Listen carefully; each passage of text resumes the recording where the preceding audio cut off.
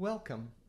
My name is Victor Labenske, and I'm grateful that you have joined me today to explore symbolism found in works of pedagogical composers. In my own writing, I've been interested for years in how music can symbolically represent extra-musical concepts.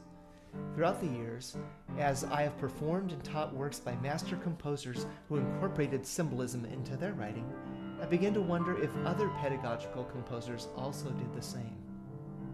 This led me to undergo this preliminary study of symbolism used by contemporary pedagogical composers.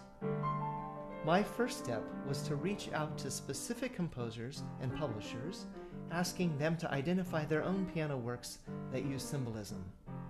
I received a wonderful response and have many wonderful examples to share with you today. In compiling these works, I decided I'd focus on several categories of symbolism, all of which can be used to make the pieces programmatic, referring to something outside of music itself, like a scene, a person, or an emotion. First, quotation. Does a composer quote a pre-existing composition in any way? And is this quotation symbolic? Is it used because it relates to what the composer is trying to communicate? Second, pictorial writing. In song, we call this word painting, popular with 16th century madrigalists and many composers following. In piano music, we obviously have no words, but composers can still create programmatic connections through pitch, harmony, rhythm, and other parameters of music. Third, cultural references. Sometimes music is depicting a certain culture, something that has become more controversial in recent years. We'll talk more about that later. Fourth, Soggetto Cavato, deriving a subject using letters from a name or place to create a musical theme. And then finally, we'll examine a few miscellaneous means of symbolic representation in music not covered by these other categories. So let's first look at quotation, using musical material of a previously composed work. This may be quotation of melody only, quotation of multiple voices, or quotation of a progression or texture that reminds us of a previous work. I'd like to start our discussion of each type of symbolism by identifying how composers throughout the centuries have used each device. Then we will see how pedagogical composers incorporate this type of symbolism. Familiar melodies have been borrowed by composers since at least the early Renaissance. Two melodies come to mind. First is the Dies Irae chant, translated as Wrath of God, which has been used by countless composers. From Brahms in Opus 118, number 6.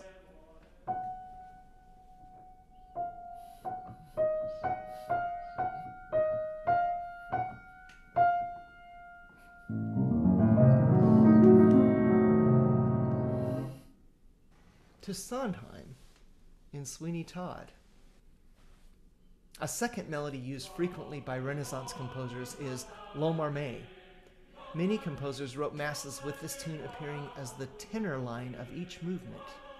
Not particularly symbolic in this use, because the words of Lo Marmé had nothing to do with the mass text, but still it helps us to trace the history of how composers have quoted other compositions. In Dufay's Missa Lo Marmé, we see the Lo Marmé melody in the tenor line, shown here in the red box. Robert Schumann was also known for quoting pre-existing works. In Papillon number 12, he quotes the 17th century tune, The Grandfather Dance. The words could be translated as something like this: and the grandfather took the grandmother because the grandfather was a bridegroom. So even though there wasn't actually a marriage implied in the novel Flegeljahre, on which Schumann based his Papillon, the symbolic use of this love theme helps us understand that there were two brothers, prototypes of Schumann's Eusebius and Florestan, vying for the affection of a young woman named Vina. Schumann also quoted from Beethoven's song cycle An die ferne Geliebte in the first movement of his fantasy. The translation of these words, "Accept then these songs I sang for you, beloved. Sing them again at evening to the lute's sweet sound." Surely these express Schumann's feelings toward his beloved Clara, whom he was hoping to marry. Here is one spot in the first movement of the fantasy where Schumann quoted this Beethoven theme.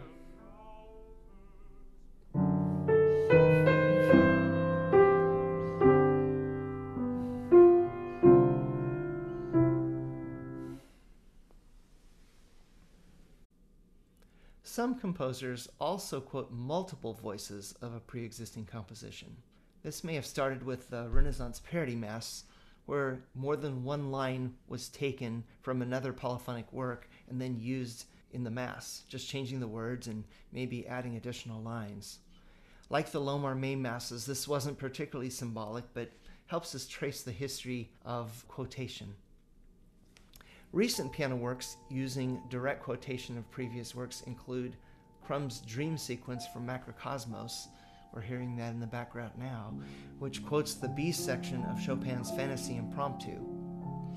Ross Lee Finney's Narrative in Retrospect also quotes Chopin, this time the G minor Ballade, and then Rockberg's Nach Bach, which could be translated after Bach or following after Bach, quotes and paraphrases parts of Bach's Partita No. 6 in E minor. The final type of quotation is borrowing a progression or texture from another composer in a manner that would be recognizable.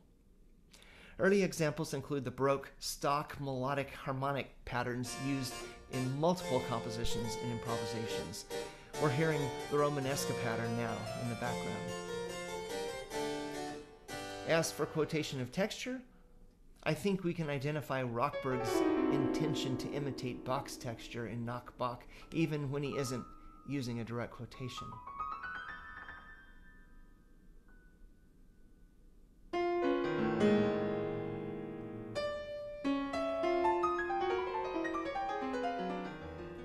Let's turn now to the works of pedagogical composers to see how they use quotation. Many of these examples show motives that are being taken from another melody without the complete melody being used. Here we can see how Melody Bober uses motives from the Irish folk song Killarney in her piece, Killarney's Jig.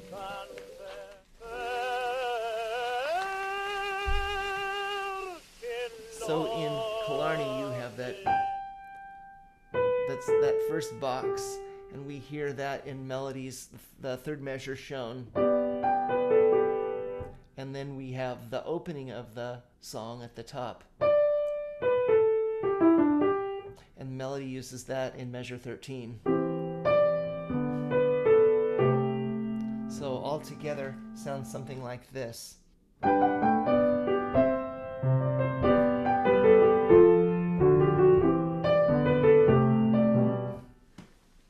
Chris Golston uses motives from 3 pre-existing melodies in amber waves to symbolize Americana.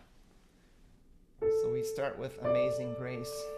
And then we have a quote from America the Beautiful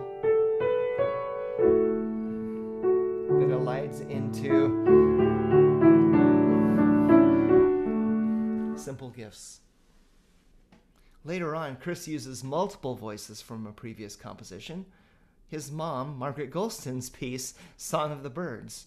Note how the melody is similar to America the Beautiful. Here's Margaret's, the part that he quotes.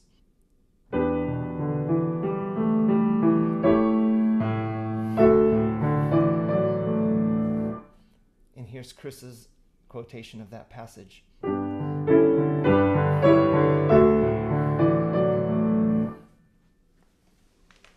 Philip Keverin helps us know which Johann he's talking about just by using this familiar progression.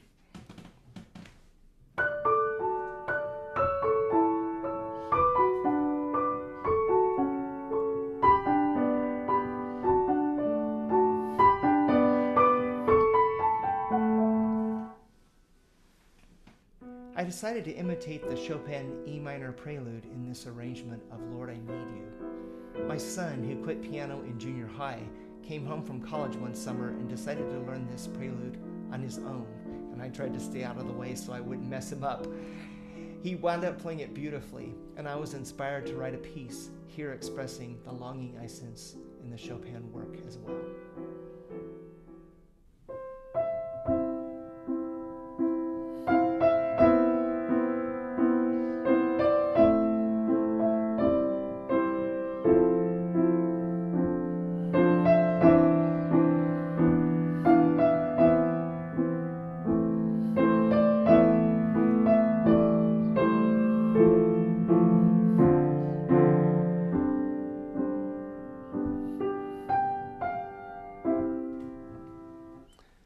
And I also use the ending of the Chopin.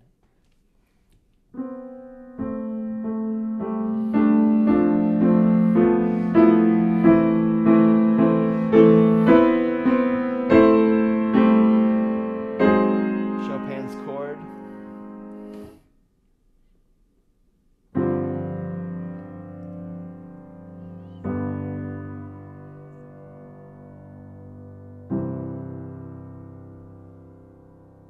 My piece ends in major. One of my earlier Alfred publications was a Christmas suite of 3 carols called The Christmas Shepherds. I decided to incorporate motives from Handel's Messiah, the selections that dealt with shepherds.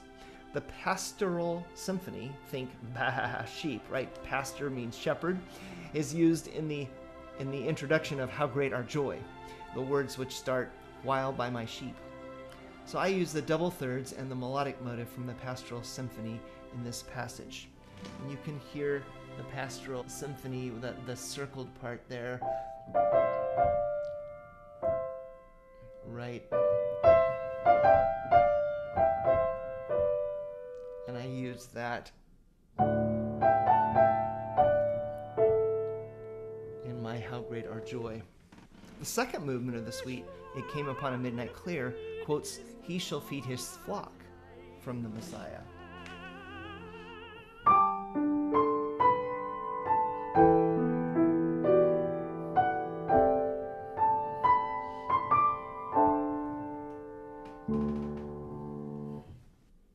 And in the third movement, the first Noel, the recitative from the Messiah, There were shepherds abiding in the field, is used as the introduction, thus unifying each movement musically with a Messiah quote and with the literary theme of shepherds.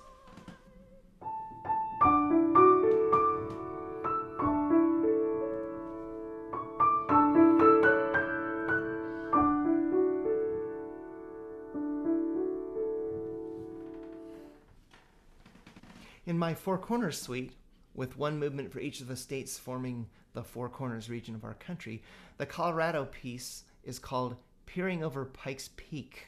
The poem America the Beautiful was written by Catherine Lee Bates after she visited Pikes Peak in 1893. So I felt obliged to insert motives from America the Beautiful into this piece. I'm not sure you would know they were there if I didn't point them out, and that's often true in my writing. So if I'm honored to have you or your students playing one of my pieces, please ask yourself, what about this piece would lead Victor to borrow something to insert? And you might just find one of my hidden motives. Here's an excerpt. So we have America the Beautiful with this. And here's those very intervals with a different rhythm.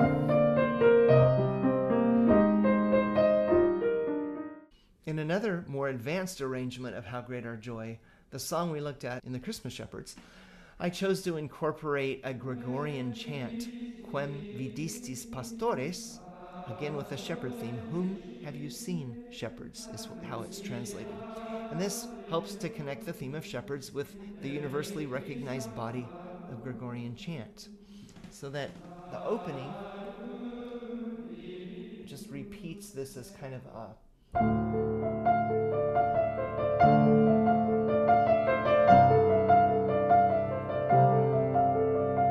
like an ostinato.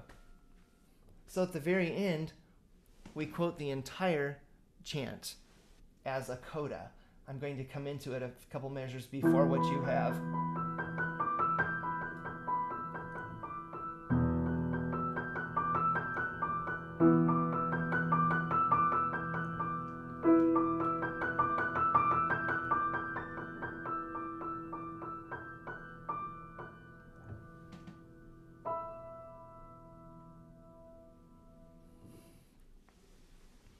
The hymn, "Brethren, We Have Met to Worship," is one of America's oldest.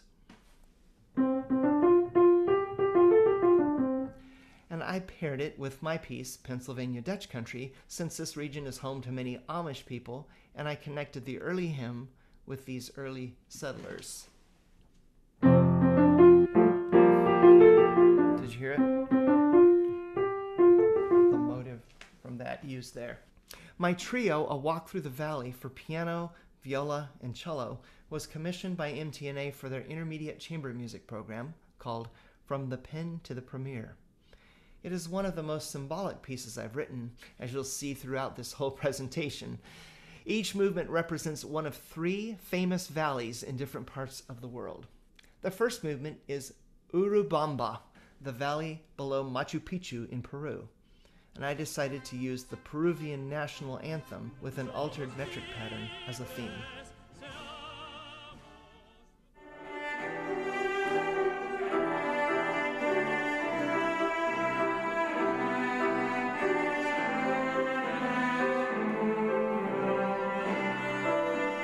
In the second movement, Yosemite, we see the Dies Irae motive used in the cello to symbolize fear.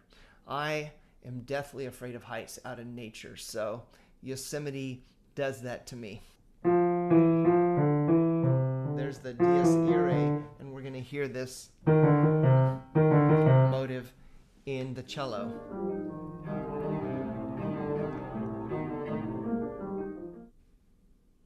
Also, since William Tell was a legendary Swiss hero, I quote the famous theme from Rossini's William Tell Overture in the last movement, representing the Swiss Valley Lauterbrunnen.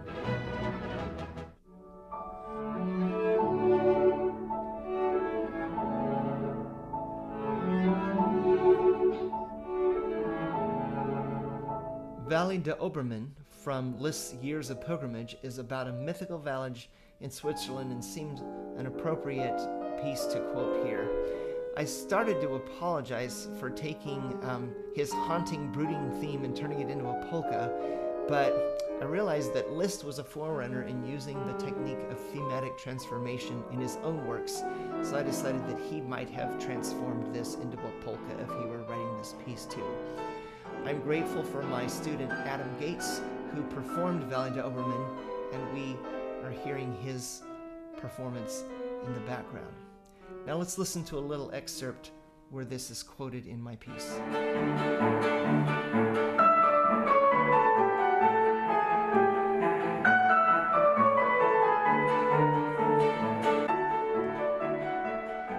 My Wyoming landscape suite features a piece called Old Faithful, named for perhaps the most famous geyser in the world, or at least in the US.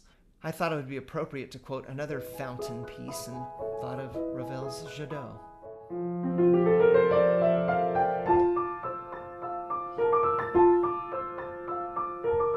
With the intervals a little smaller to fit the intermediate hand.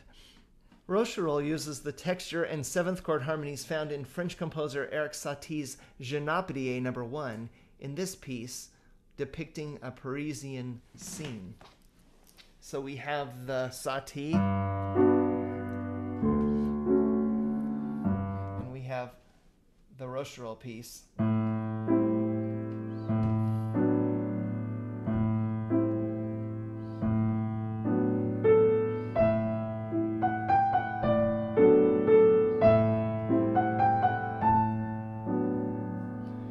Which seems to transport us straight to Paris, doesn't it? The second type of symbolic writing we're discussing today is pictorial writing. We might call it word painting for piano. Many classical composers have used this technique, and pedagogical composers have also adopted pictorial writing in their works. Pictorial writing includes creating the scene of a programmatic work using some kind of musical means. For example, imitating church bells through the intervals and tessitura, writing a high or ascending line for heaven or mountain, or writing a low or descending theme for a valley or low area. Schubert uses spinning wheel motives in the piano accompaniment for his lead, Gretchen am Spinnrad, Gretchen at the spinning wheel. The right hand has a circular spinning pattern, while the left hand is imitating the rhythm of the treadle, the pedal that keeps the wheel going. Another great example of a pictorial writing is the way Mussorgsky imitates baby chicks in his Ballet of the Unhatched Chicks. Moving now to pedagogical composers, Dennis Alexander musically depicts the story of Pope leading the Pueblo people of New Mexico in a revolt against the Spanish. The piece opens with a warlike march.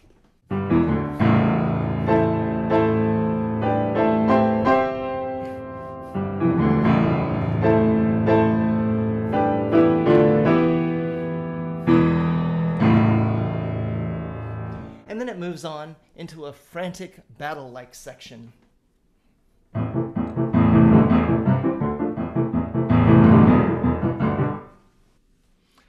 Tom Giroux, in his sonata titled Circe Invidiosa, creates an opening motive to represent swirling waters.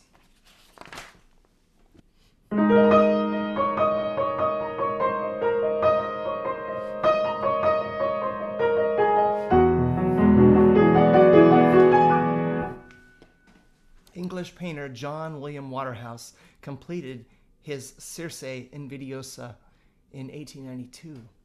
Tom seeks to capture the essence of this painting in his one-movement programmatic sonata, much in the same way that Mussorgsky was trying to depict the paintings of Victor Hartmann in Pictures at an Exhibition. Tom writes this in his program notes. The coda, a sequence of descending gestures marked crescendo e accelerando poco a poco, represents the pouring of potion from Circe's cup down to the ferocious transformation at her feet. Tom also does a great job of depicting a scene in Attack of the White Grizzly. First, we hear the person running from the bear in the opening measures. And then we hear the person scampering up a tree to escape the bear's pursuit. At the end, we hear the outsmarted bear snarling at the base of the tree. Let's imagine, shall we, that bears can't climb. Uh-oh.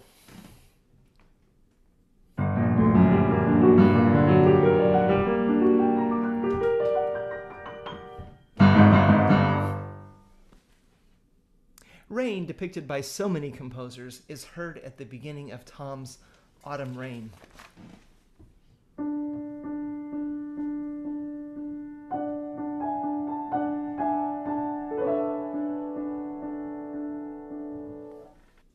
Continuing on in Tom's piece, we hear first a faster rainfall,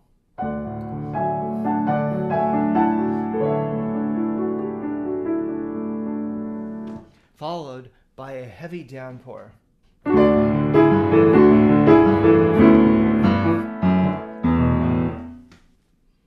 Joyce Grill, like 20th century French composer Messiaen, effectively imitates birdsong. See what intervals you hear in this recording of the loon.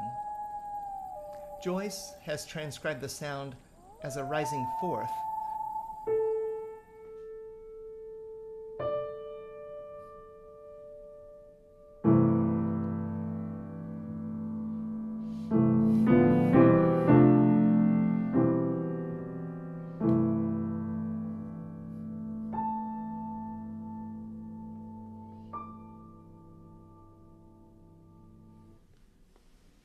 Joyce also tries to capture another sound from nature, leaves rustling in Golden Aspens.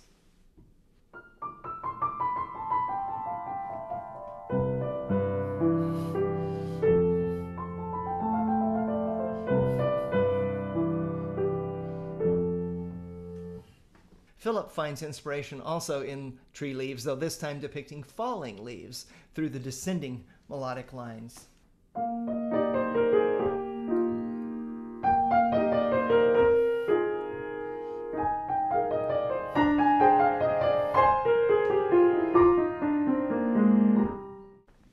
I had fun trying to depict a nature scene in my second Old Faithful composition. At the beginning, you hear the bubbling up as Old Faithful begins to erupt. Next is the rising figure of the eruption, followed by the falling water in the descending passage. The B section represents the long time period of waiting between eruptions. Did you know that Old Faithful only erupts about 17 times per day?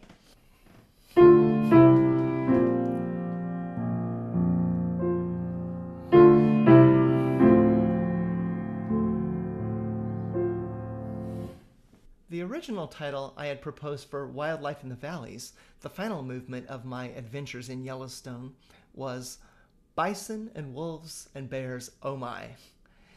Well, at the beginning, we're introduced to the howling wolves.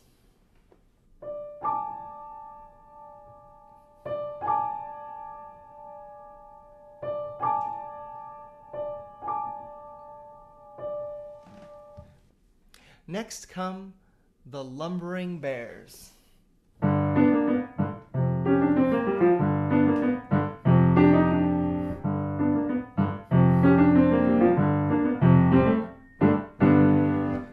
Followed by the stampeding bison.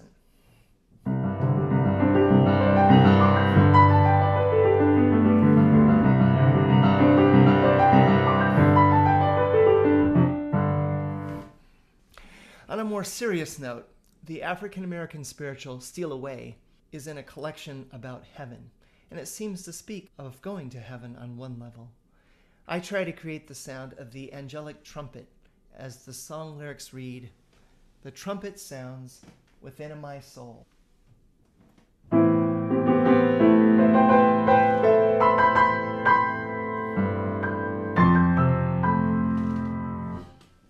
The ending paints the soul rising to heaven, becoming distance farther and farther from its earthly dwelling.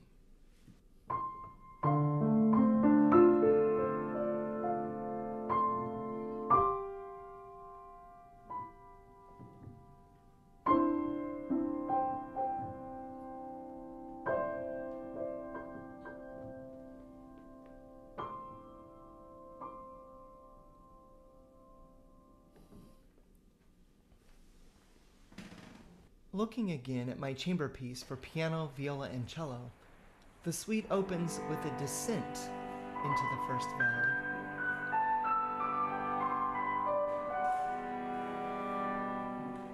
While the final movement ends with an ascent out of the valley.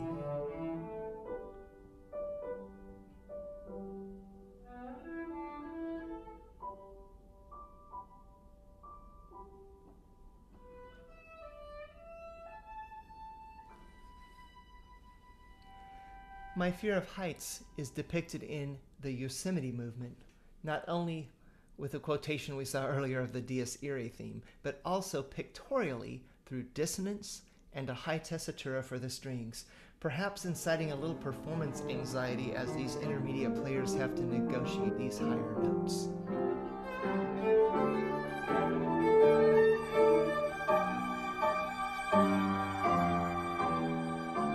The final movement, featuring the Swiss Valley Lauterbrunnen, opens with my depiction of the church bells we heard outside our hotel window.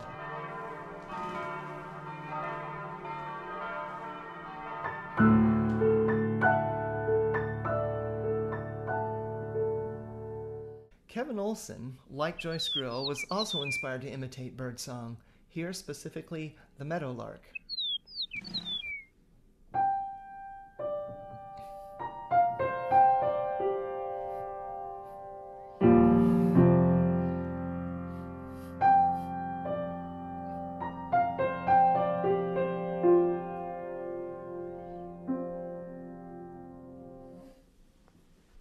I love Robert Vandel's use of an extended technique to create ghost sounds in this piece. By silently depressing keys on the piano, the overtones from the left-hand notes ring in these open strings, creating the ghostly sounds.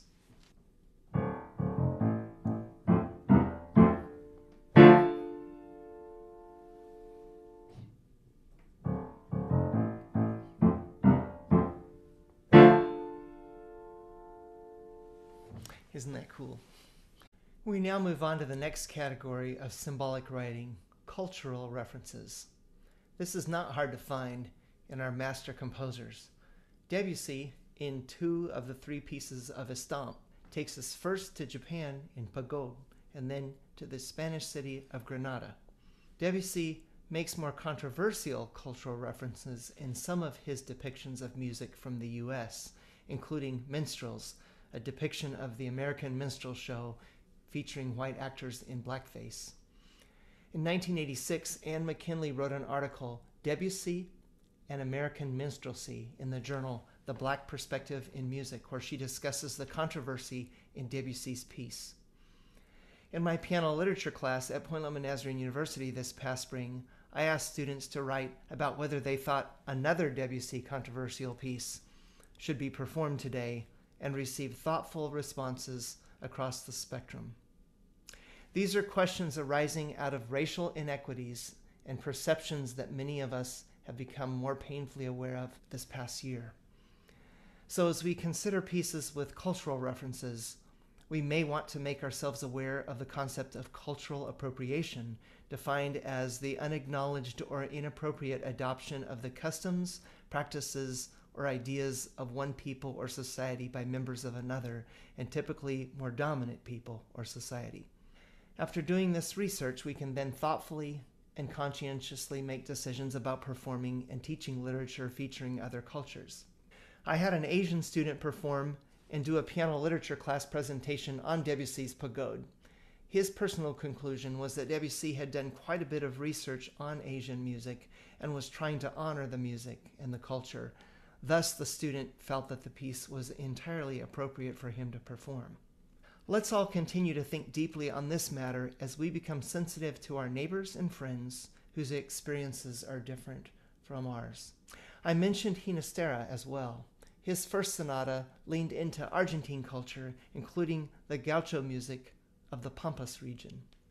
In his second sonata, he expanded his exploration of style by trying to incorporate musical elements of Argentine indigenous people. I believe he also did this out of admiration and respect for these people groups. I welcome learning from you on these issues as well. Discussing cultural references in pedagogical works, let's first look at Pope's Rebellion by Dennis Alexander. First, a little context for this piece. Dennis lives in New Mexico and wrote this piece to commemorate a revolt in the year 1680 by the Pueblo people against their Spanish oppressors. Dennis uses pentatonicism found in many world areas, and this might seem to be a stock device for representing native music. However, I listened to a few recordings of Pueblo people singing Pueblo music, and I did hear the exclusive use of the traditional pentatonic scale. Here's Dennis's piece.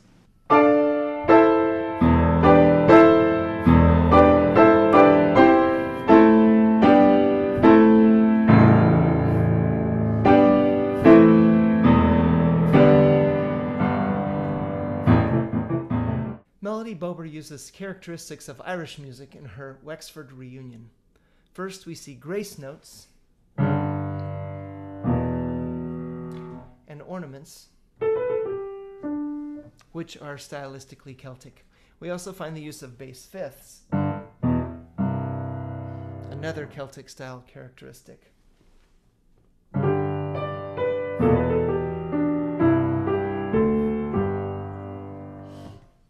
The Scotch snap, a Celtic rhythm, can be found in measure 19, where we have this short, long rhythm.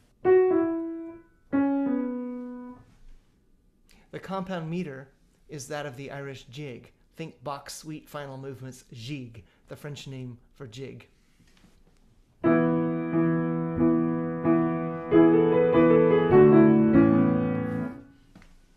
In my Grand Canyon Fiesta, I use Latin rhythms, notably a cha-cha rhythm in measure 1,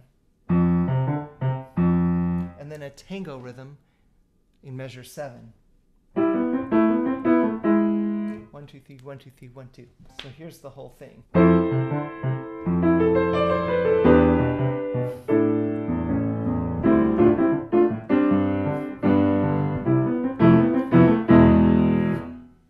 Also in Grand Canyon Fiesta, we find a frequently used Spanish progression, sometimes called the Andalusian cadence.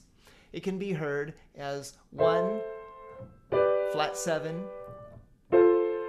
major 6, and 5 in A minor, or as written here, minor 4, major 3, major flat 2, and major tonic in E Phrygian, with the normally minor tonic chord here heard as major, a borrowed chord like a Picardy third.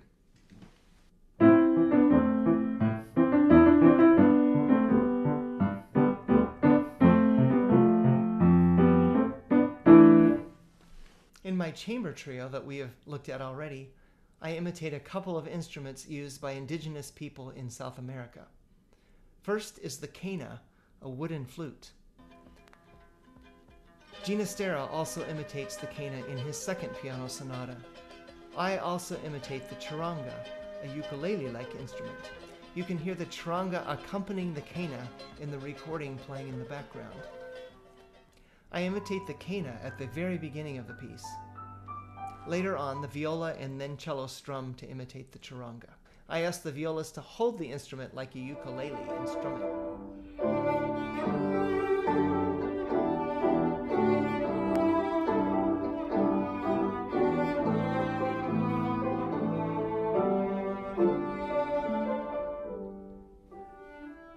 I also studied interval content used in Andean music. We find frequent use of double thirds, but this may actually be an influence of Spanish music. Another frequent intervallic usage in Andean music is the tendency to end phrases with a descending minor third in the melody, something you can hear in my Urubamba piece. In the final movement, I looked for Swiss musical characteristics. First, I imitate Alp horns. This is a picture of a few lying out in the grass that we saw during our visit to Lauterbrunnen. I hope you can imagine hearing these Alp horns in this passage in my piece. The polka is also performed in Switzerland. Here is that transformed Liszt theme that we saw earlier, turned into this musical symbol of Switzerland, the polka. Yodeling is a characteristic vocal technique used in Swiss singing. In my Lauterbrunnen movement, I also have all three instruments attempting to yodel. First the piano, then the cello, and finally the viola. In The Golden Pavilion, Chrissy Ricker seeks to depict a particular scene, a Buddhist temple in Kyoto, Japan. She creates this effect by using the traditional pentatonic scale, perhaps most similar to the Japanese yo scale. It is interesting to note that there are a number of Japanese scales that one might choose when writing a piece. I had a composition student a few years back who wrote a set of pieces on the different styles of bonsai trees. He researched the various Japanese scales and chose one for each bonsai style. Let's explore our next means of creating symbolic reference in musical composition. Soggetto Cavato seems to have started with Italian Renaissance composers honoring patrons by spelling their names in compositions with musical pitches. In this slide, you can see the chart I've used to convert letters into pitches. And the second chart on the right is for converting numbers into pitches, both diatonic and chromatic. Bach spelled his own name in a few of his compositions, including the Contrapunctus number 4 from Art of the Fugue. Remember, B equals B flat for German composers. B natural is represented by the letter H. So in that tenor line, and notice that that's written in a C clef, we start with B flat, we have the A, C, and then the H, B natural. Other composers, including Schumann, Liszt, Brahms, Schoenberg, and Webern, have used this Bach motive. At the bottom of the slide, we see the transposed Bach motive being used in Italian composer Dalla Piccola's highly symbolic work, Quaderno Musicale di Anna Libera, musical notebook for Anna Libera, his daughter. This title is even making reference to Bach, his Anna Magdalena notebook.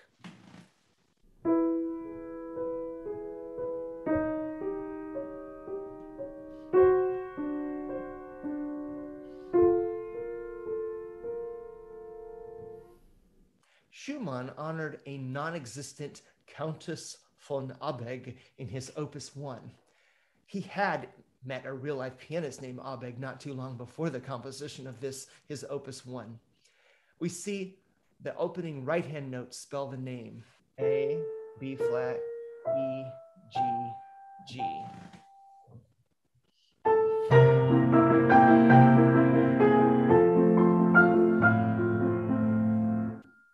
Schumann also used the letters ASCH, A lowercase s, A flat, CH, and SCHA in Carnival. ASCH is the town, Asch, where his fiancée at the time, Ernestine von Fricken, was born. And then SCHA was short for Schumann.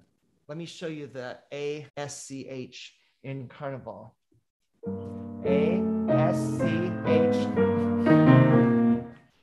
Instead of using letters, I formed a theme using the number pi to symbolize Pike's Peak in this movement from my Four Corners suite. Using diatonic numbering, I spell pi like this. We have 3.141591563441. Sounds like this.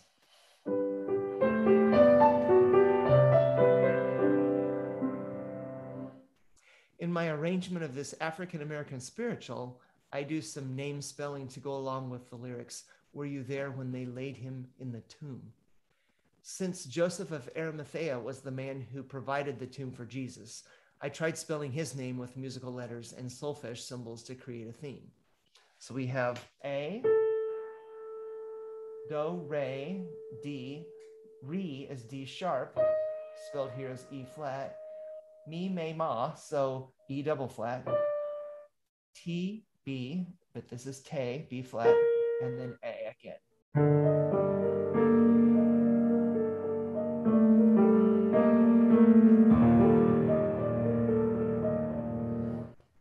In my advanced sacred collection, Great Things He Has Done, I began this medley with the collection title and spell great, G, re, E, A, and then T in movable do. We're in the key of D, so that's T, do. And then grace, G, re, A, C, C sharp in this key, and then E.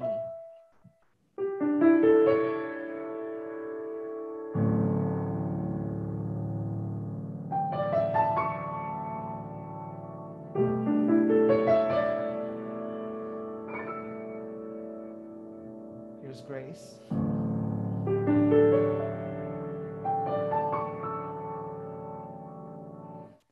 In Seattle Summits from my suite Wonderful Washington, I spelled the city name using solfege syllables and letters.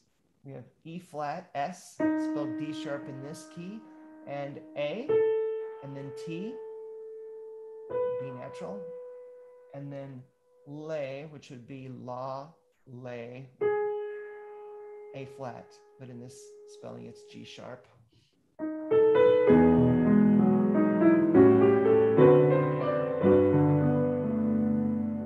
We revisit this chamber piece and find that the title itself is symbolic. A Walk Through the Valley finds its origin in Psalm 23 from the Jewish and Christian scriptures. Even though I walk through the valley of the shadow of death, I will fear no evil, for you are with me. There is a 2-3 to stand for 23, 2-3 motive. Here a trill motive on scale degrees 2 and 3. That's used in every single movement. Since I've taken some time to show you how names are spelled in the previous examples, I'll just point out a few in A Walk Through the Valley. My wife's best friend from childhood married a man with the last name Garman.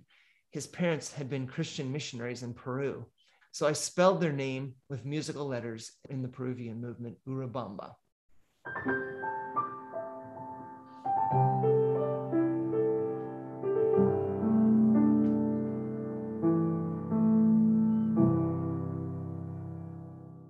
My cousin, Tobin Sorensen, was a professional mountain climber and was a member of a climbing group known as the Stone Masters, based in Idlewild.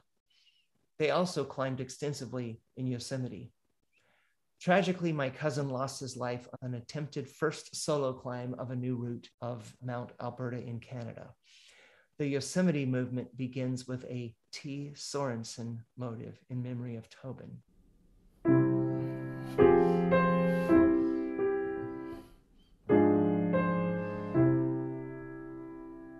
Since John Muir was an early explorer and helped to establish Yosemite as a national park, I included him too. My son, who has become an accomplished rock climber, serves in this piece as my anchor in my fear of heights. So as the strings climb to their height, and perhaps it's a pretty scary tessitura for them, Christopher anchors everything in the bass for me. I also spelled my wife and daughter's names in the piece as well. At the end of the entire suite, the musical ascent out of the valley spells the name of a long-time family friend, Beryl, who passed away actually while Judy and I were in Lauterbrunnen, and we were ascending in this tram up from Lauterbrunnen Valley into the heavenly snow clouds above. It was so beautiful, and we found out later that Beryl had passed away just at that moment. So this final ascent out of the valley here represents Beryl going up into heaven. Wynne Ann Rossi also used this technique in her piece, Lilacs, where she spelled out the name of this tidal flower.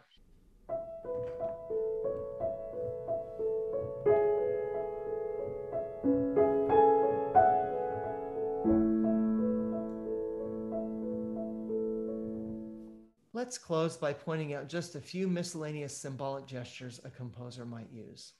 First, a composer may use key or pitch to create symbolic meaning. Schubert moved from a tonal center of D minor to F major in his song Gretchen am Spinnrade, when Gretchen begins talking about her love for Faust, F for Faust. And at the beginning of Wagner's Ring Cycle, the basses begin on a low E flat, a half step below their lowest string, which requires retuning in order to symbolize being underwater, lower than the range of the instrument. In Tom Giroux's You and I, he uses various textures to indicate differing points of view. The opening chorale section is the first opinion.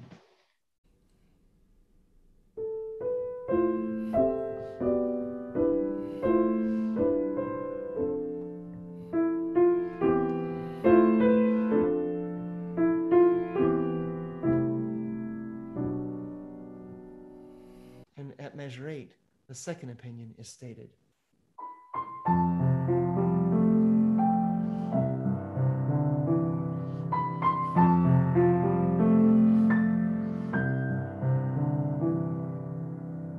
At the end, we hear a melding of opinions with the flowing melody melding into the final chorale-like chords.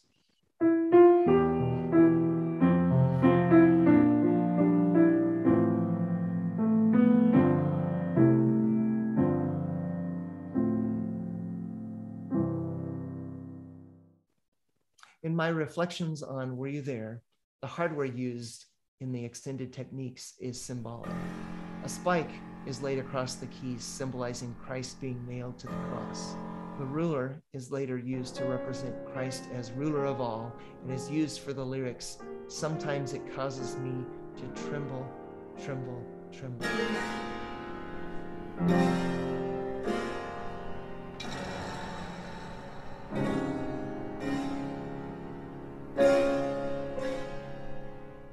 Let's close with two examples of the rhythm of spoken words. So for example, the spoken rhythm of Walla Walla is used as a rhythmic motive in my piece, Walla Walla Sweets. You see Walla Walla, Walla Walla, Walla Walla 3 times in a row, starting at measure 5.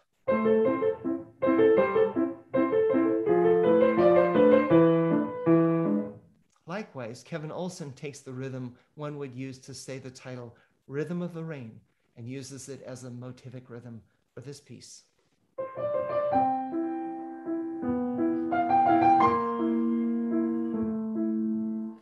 Thank you for investing your time today in learning about how pedagogical composers use symbolism in their writing. If you compose or teach composition, I hope that you have some new ideas and maybe can explore symbolism in your own works as well.